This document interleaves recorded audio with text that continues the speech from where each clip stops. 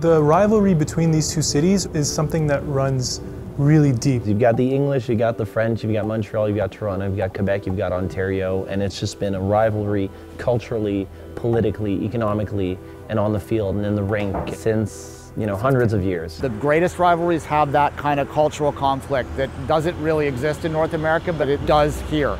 Really what you're seeing is two distinct peoples, two peoples who are vastly different in the ways that matter coming together to fight. This is not the soccer equivalent of the Maple Leafs versus the Canadiens. This is Toronto FC versus Montreal Impact.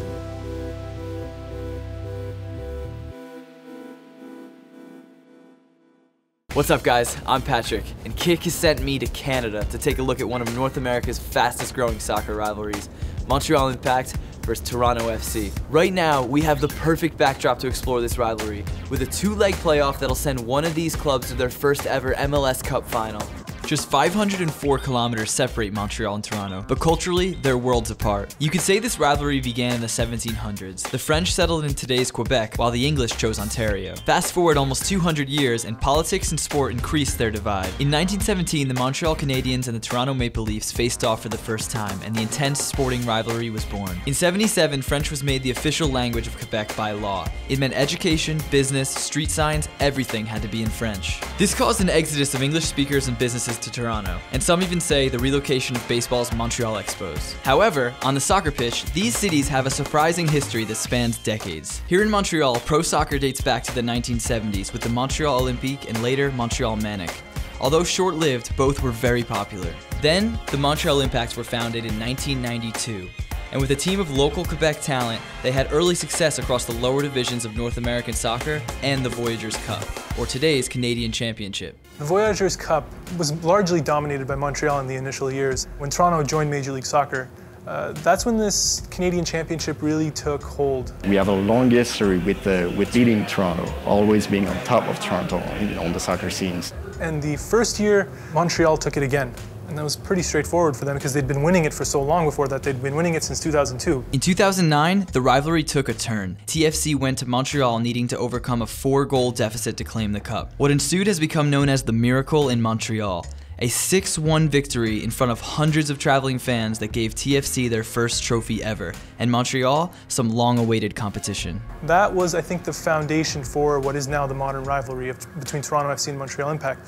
Montreal came into the league in 2012, and then in 2013, we saw Montreal just destroy Toronto 6-0, and it was the revenge. And the days and the years and the weeks that followed afterwards have just made this rivalry grow even more.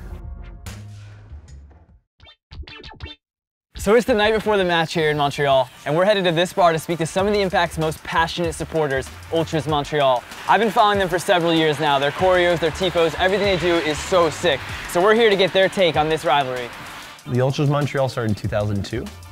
We started when we were back in the second division, just because there was nothing happening. The Montreal Impacts are really, it's a family club. When they moved up to MLS, there was a history in Montreal that they kind of brought back. Last year when they brought in Yellow, all the assistants are local boys. You know, it means a lot to do well with this team, and who wants to be the best in Canada, and that's what it comes down to. Historically, this team has always been formed with local players. More than Montreal's team, it's been Quebec's team. It's been the team of the province. They have Patrice Bernier, who's a hometown guy that has been there, and that's something that's very, very important for Montreal.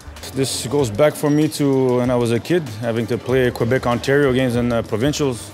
And it has grown since the 5-year seasons that I've been in MLS. Every season, each game has meant even more. This is something that we take a lot of pride in because we've built it basically from scratch, and we've reached the top level in North America.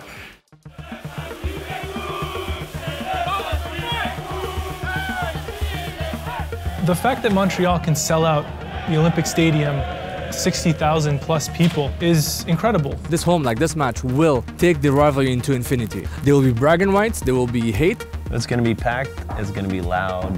If we can get 3 points out of it, maybe like 2-3 goals. 4 goals? 5? 6? At least 4. Let's say 6. Yeah. Let's get 6 goals out of it. Yeah, 6 is a good number for us.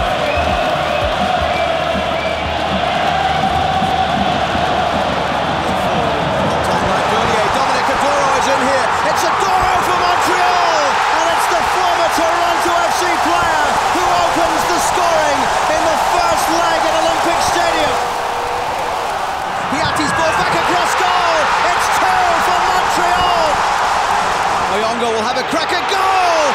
Ayongo scores! Montreal Impact get the third goal after just 52 minutes!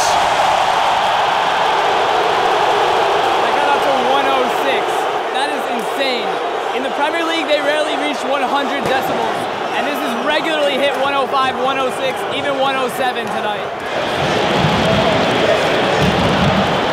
Altidore with a header, that's the goal they wanted. Now it's Michael Bradley. My word, Toronto FC get a second.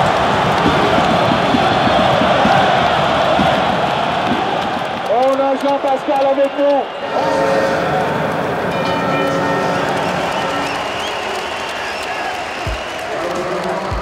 That was one of the most incredible atmospheres I've ever experienced. Montreal has the slight advantage going into the second leg, but now we're going to Toronto to experience the red side of this rivalry.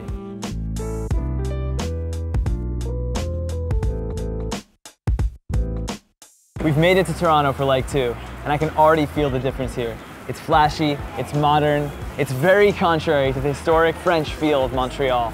But this is very clearly a city on the rise, economically, culturally, and perhaps most dramatically, in soccer. Toronto FC joined MLS in 2007, much to the excitement of the city's diverse, soccer-hungry population. But in the early years, they had little to cheer about, as TFC missed the playoffs in their first 8 seasons. TFC reflects the identity of Toronto in stereotypical ways, in the sense that it's a big money team, and that rubs people in the rest of the country the wrong way. They love to watch Big Bad Toronto fall in its face. But in 2015, they finally qualified. And although they were eliminated by none other than the Impact, a taste of success breathed life back into the club and their fan base. I think Torontonians are very proud.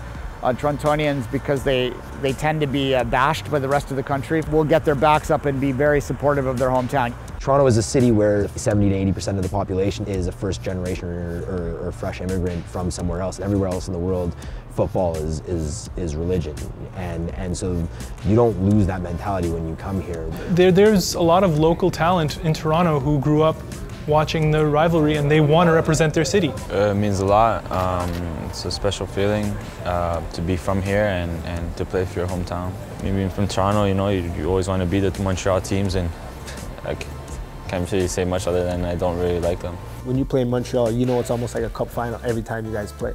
It's like an El Clasico. The environment just boils my blood. It's the fans that really fuel the rivalry, and it's the fans that really fuel me when I play. When Toronto FC joined the league, they brought a level of active support never before seen in MLS. And in recent years, this support has been most vibrant when playing Montreal Impact. The first 2 years that we were in the league, we got the nickname from other supporter groups around the league as Plastic Ultras, because we were traveling in huge numbers, we were doing crazy tifos and displays, and I think that this is just the beginning of something really special, and something that maybe one day could rival Europe or South America. And whatever happens here could be as big, it might not be as big, but it'll be distinctly North American, and Toronto will be distinctly Toronto. The city understands the rivalry, and the stadium is always much more electric for the Derby, always. The interest it will draw will make this, without a doubt, the most important game that's ever happened between two Canadian club teams. It's the first time in broadcasting history they actually had to cancel a hockey game for Montreal and Toronto rivalry. So that just shows how much the game is really developing and how much the game is growing.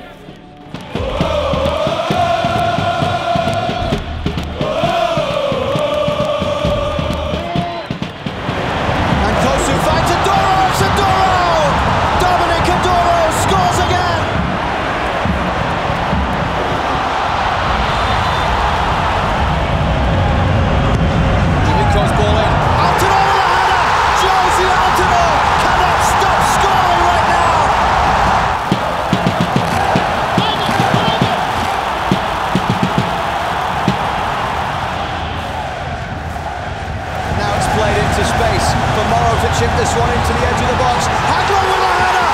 Nick Haglund climbing high! It's 3-2! I told you this game was going to be crazy! It's 3-2 Toronto! This result as it stands would send this to extra time!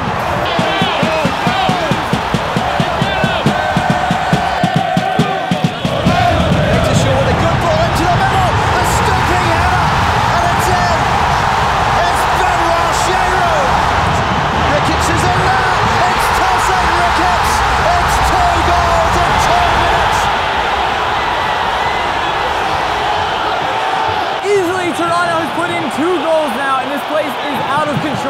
electric. 15 minutes for Montreal to get this back, but it doesn't look good.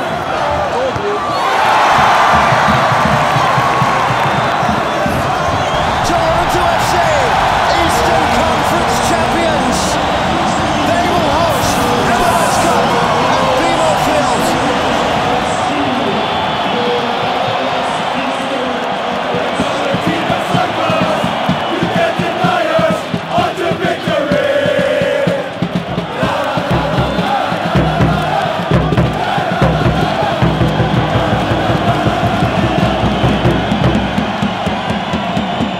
Exhausted and I'm soaking wet.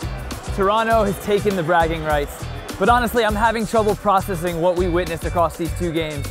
Two thunderous atmospheres, two extremely passionate fan bases. I'm completely convinced that this is one of, if not the best rivalry in North America. Bravo, Canada.